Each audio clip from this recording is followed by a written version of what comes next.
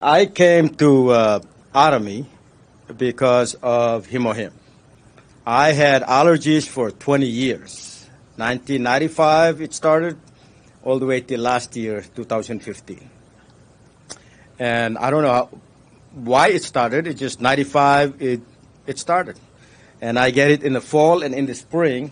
And when it hits, my nose, get clogged up, eyes get itchy, the ears, hard to sleep, at night is very tough.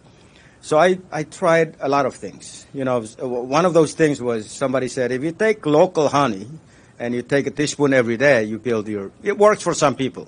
It didn't work for me, maybe because I don't always remember to take the honey. I tried other things. I found one thing that worked, and that was Claritin D12.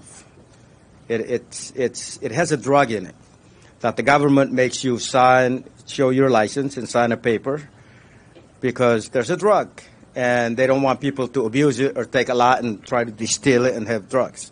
So I said, this can't be good for me.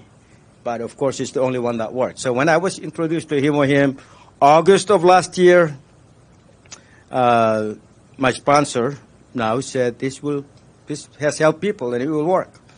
I gave it a month and a half because it usually starts around this time in September. Half of September, we're in October now. So from August 1 to September 15, I took hemoHIM. And I remember being so happy. Back to my wife about it.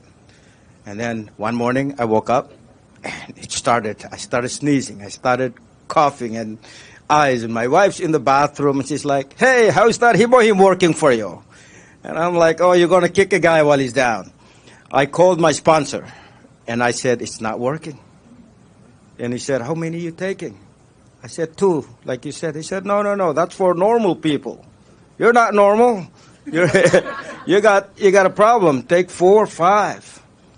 Well, there's in the back of my mind, I'm like, okay, that means I got to use more and I got to buy more. You know what I mean? But I decided I got nothing to lose. And I did. Within a couple of days, my allergies left. That fall, this spring, maybe a day it came, and I upped the dose and it went. This fall, start of this fall, there was a time when 2 days I was suffering.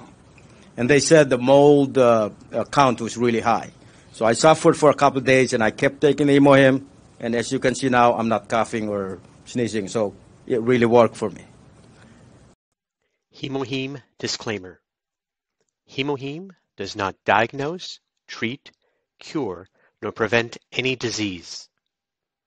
Contraindications are hemophilia and organ transplant. Thank you for watching. Do hit the like button. And if you want to be the first to know when we drop new videos, please hit the subscribe button and click the notifications bell.